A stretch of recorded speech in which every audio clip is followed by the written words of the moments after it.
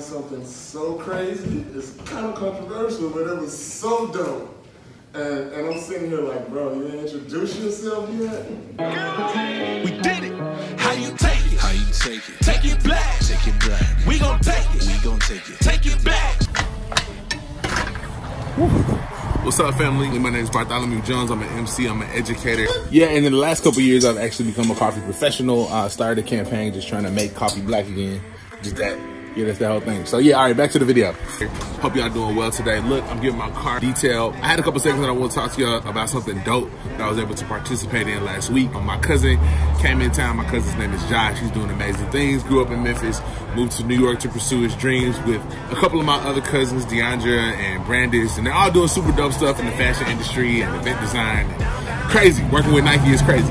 But I got a chance to hear a panel that he brought together for an event called A Great Day in Memphis, which is an event that he started in Harlem. It's in Memphis now.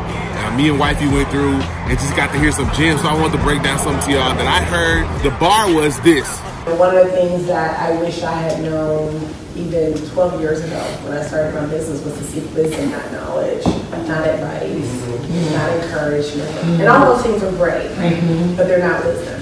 I went through an entire Nordstrom store with thousands of people to find this one woman to track her down and introduce myself and tell her I wanted a 30-minute meeting.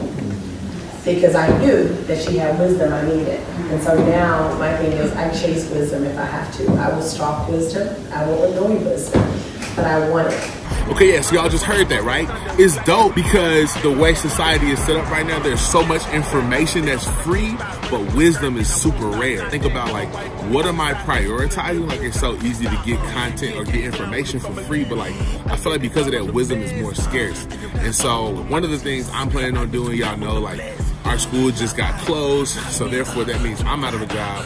I think I'm tempted to pursue information in a way that almost could be dangerous, and so I feel like this information that I just got, ironically, is super dope because I'm going to prioritize and chasing wisdom just as much as I'm learning about like SEO marketing or, I don't know, drop shipping or whatever. Like, I want to focus on wisdom because I don't just want information from random YouTube videos. I want relationships with people who have done it before and done it in a way.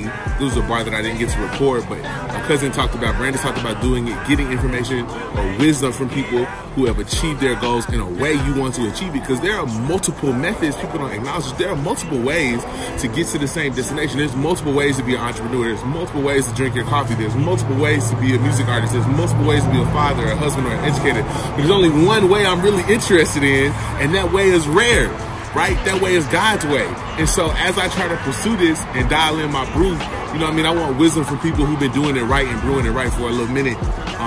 So yeah, fam, I hope that blesses y'all today. Seek wisdom, chase wisdom, annoy wisdom, do whatever you got to do to get that wisdom. And don't stop, y'all. Keep that coffee black. We did it. How you take it? How you take it? Take it black. Take it black. We gon' take it. We gon' take it. Take it back. Trying to stay down, down, down. We just trying to stay down. We just trying to stay down.